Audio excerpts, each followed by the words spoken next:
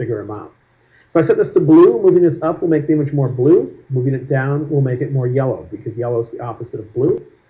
And so if I need to fine-tune an image, maybe I need to put a little bit more yellow in this area and not as much yellow in other areas that are brighter, I could go over here to the tone curve. Yellow is not listed in this menu, but if in my head I can remember RGB and CMY, those are the order that the modes are used in, I just think of cyan, magenta, yellow. It would be the opposite of this one. Grab that little donut. I'm going to come over here, and I'm just going to pull this down, saying less blue, therefore more yellow. In that darker areas. Then up here, I might say, no, let's make this more blue, meaning less of that yellowish feel. Like that. I'm going to turn the checkbox off here. Can you see the dark part of the picture there in the lower right becoming more yellowish? This part might have become a little too yellow, so I can just continue moving that up a little bit and get that fine-tuned. So I could go in and say, take the darkish areas and make them less yellow by working on the dark range like that and adjust them. But you have to really get comfortable with how to think about curves. Karen complained to our web host that our website was down. Good that she complained. We've been having problems lately, but that'll probably make them put us on like a real dedicated server or something. Because so anyway, that is the tone curve. It takes a little practice. Not for everyone. Not for the casual, I'm a visual person, I want to do photography and move a couple little sliders. It's more for the technical person that wants to get in the heart of how to adjust images. Questions about it? Absolutely. So Marion from Bucharest, Romania, you kind of slightly just answered it a bit, but so do you feel like you have as much the same level of control in Lightroom 4 as you do with Photoshop? No. Curves?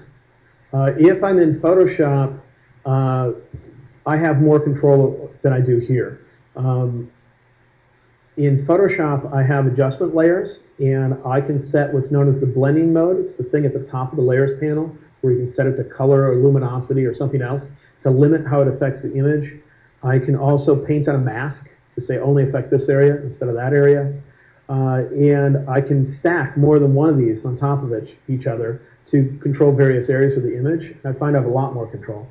But if I have an image that just needs a little tweak, then this is fine to come in and say, hey, I just want to make that area have a little less yellow in it, a little more blue kind of thing. Yeah. Question from Halmar: what's the light gray histogram in the tone curve, and what is it used for? Is it used for anything? In here, it simply tells you what you have in your picture.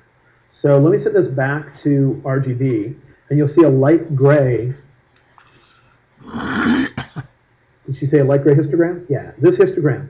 So this area across here represents the brightness range you can have. Imagine there was a gradient across here. I always wish they'd put it in, kind of like when I described the histogram as a whole. I want there to be a gradient with black on the left, white on the right. It makes it much easier to understand. And then this would simply tell you what is in your picture. Do you have those shades or not? So if I were to adjust my picture, and I'm going to take blacks and make it so in that and this. Ooh, it's really sticking. I'm surprised blacks are sticking on the end, meaning I can't make things something other than black. Let me do the opposite with whites. Do you see in the histogram where I'm getting a big gap on the right? Nothing in the image is white, right there. Well, if I go over to the tone curve, you'll now see the same gap. So it just tells you, do you have black in your image? If the histogram extends all the way to the left, yeah, you do. Do you have white in your image? If it extends all the way over there, yep, you do. And so it is, in general, a reflection of this histogram. Changes you make here will appear here. It's taller, and that doesn't matter because it's just whatever line goes all the way to the top, there's always one, just means this takes up the most space. You could make that histogram a mile long, and it would just become a really tall histogram because always the line that goes to the top is whatever takes up the most space.